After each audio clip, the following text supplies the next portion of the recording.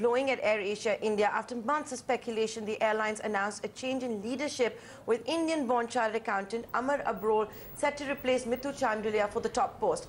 That's not all. There are other top changes in the management as well. Shereen Bhan now joining us with that story. Shereen, over to you. Well, this is a story we've been tracking closely here on CNBC TV 18 for the past few weeks. It is now official. Mittu Chandilya is out of Airasia India. Of course, he is going to serve a notice period, if you can call it that, in order to transition the next CEO. In this matter, it is going to be Amar Abrol. Now, remember, Amar Abrol is currently the CEO of Tune Money, which is an Airasia group company. So Abrol is, in that sense, part of the Tony Fernandes empire.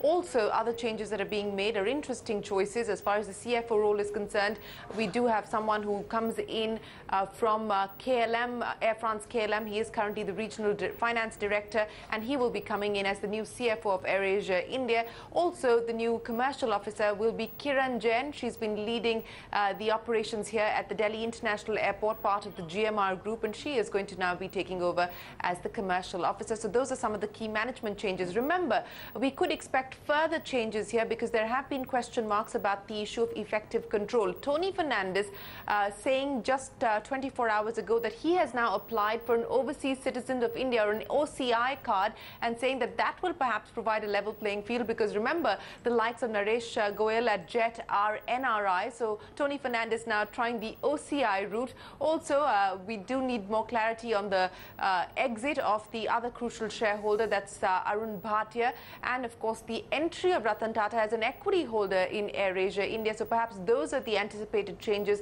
that we now have to watch out for. But Mittu Chandilya is out. The management team at Airasia India has been reshuffled. So all the